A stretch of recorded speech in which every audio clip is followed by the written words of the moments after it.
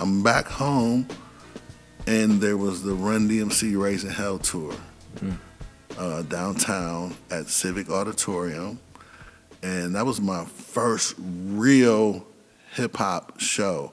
I'd seen like the Fat Boys and stuff like that. Yeah.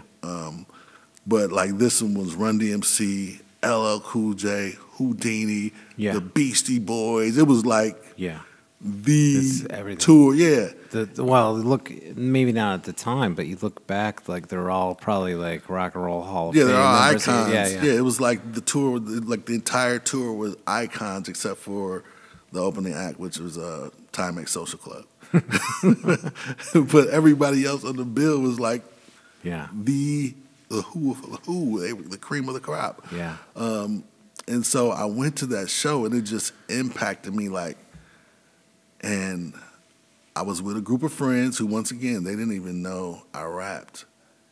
And the spirit just hit me, and the words came out of my mouth. I said, a year from now, I'm going to be on stage with those guys. And they all just looked at me and laughed.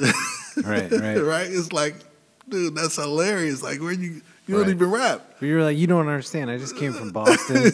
They said I was nice. Right. I didn't get booed off the stage at the Cypher. Right. No, like the Cypher was the street corner Cypher. Oh, yeah. So it's like under the street lights, guys got 40 ounces, and like it was like a grimy scene. Like, okay, we're doing it for real, like, and so I made that statement. Not even, it didn't come from a place of arrogance or ego, or because it was aspiration. It was just like when it came out, like I just said it, but I'd never been in a recording studio, never had my own beat or anything like that. I was writing over other people's instrumentals. And I just started rehearsing every day after that, me and my DJ. I go to his house every day, and we just practice. And over the course of the year, we're making steps. Okay, let's go in the studio. Okay, we got a little 3-4 song demo, maybe 6 months later. People start hearing my demo. I'm letting friends hear my demo. They're like, oh, it's pretty good. Then one of the step parents of one of my friends heard and said, I got a friend that's in the music business. Maybe I should let him hear your stuff, Yeah. And this guy was over in Detroit. I'm like, okay. And he lets him hear it. And he's like, it turns out that he was in the music business. He was a manager. And so he brought us over, like, I want to manage you, Okay. Nice. So we signed a management contract with him. And things just start picking up. Next thing you know, we're meeting with, like, all of these powerful people, like everybody's coming through Detroit, all the music people industry that's coming through Detroit. He's having meetings with, and everybody's like really interested in music. Then he put our song on the radio for a Bump It or Stump It.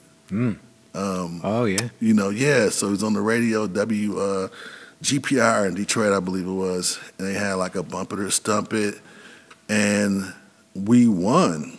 No way. Right? Yeah, it's awesome. So we won the contest, and next thing you know, we're getting a call from the promoter of the Run DMC Raising Hell tour. Get out of here. Run DMC's coming to the Hill Auditorium, and we want you to open up. No way. Absolutely. And that was within the year you were talking about? It was like literally a little over. We heard about it. We got the opportunity within the year, but the show, so the Run DMC show in Grand Rapids was August 6th.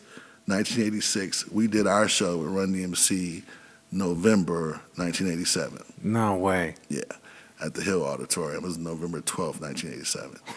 And so it was like, oh my God, how did that happen? Like, and like the posters came out, and it was Run DMC, and the name of my group was New Concept, and we were only 2 names on the poster. No way. Yeah, it's like, they were the biggest at the time. Yeah, they're the biggest artists in the world. They had already probably done that Aerosmith collab. Yeah, and they were super hot. Yeah, they were the biggest thing on the planet at the time.